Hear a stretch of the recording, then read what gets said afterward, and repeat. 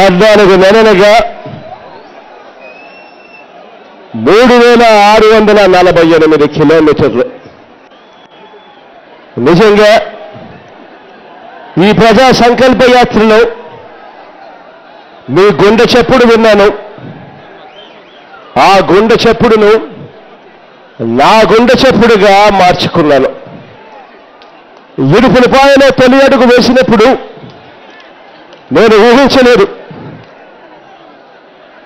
ఇన్ని వేల కిలోమీటర్ల పాదయాత్ర ఉంటుందని, ఇన్ని వేల కిలోమీటర్ల పాదయాత్రలో ఇన్ని కోట్ల ప్రజల జ్ఞాపకాలతోనూ ఇన్ని కోట్ల ప్రజల అభిమానం మధ్య సాగుతుందని చెప్పి ఊహించలేదు ఇంతగా ఉంటుందని. కానీ ఈవేళ 14 నెలలుగా 3648 కిలోమీటర్లు నడవగలిగాను అంటే ఇవాళ నేను ఒక్కటే చెప్తా ఉన్నా, నడిచింది నేనైనా నడిపించింది మాత్రం మీరు, ఆ పైనున్న ఆ దేవుడు అని మాత్రం ఖచ్చితంగా చెప్తా ఉన్నాను. ఇక నాన్నగారి ఆశీస్సులతో అయితే చెప్పాల్సిన పనే లేదు. పైనుంచి చల్లటి దీవెనలు ఆయన కూడా ఇచ్చాడు అని చెప్పి వేరే చెప్పనవసరం లేదు.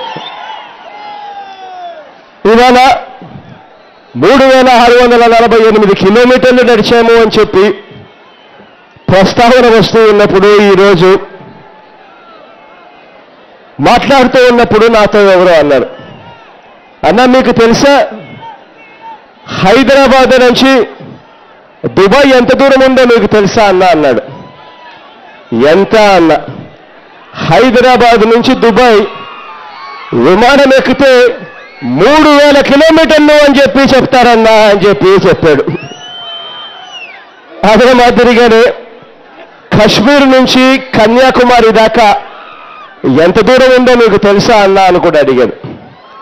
ఎంత అన్న, అక్షరాల 3440 కిలోమీటర్లు అని చెప్పి చెప్పారు. నిజంగా ఇవన్నీ కూడా రికార్డులు దాటేసి ఏకంగా అంతకన్నా ఎక్కువ స్థాయిలో నడవగలిగాము అనంటే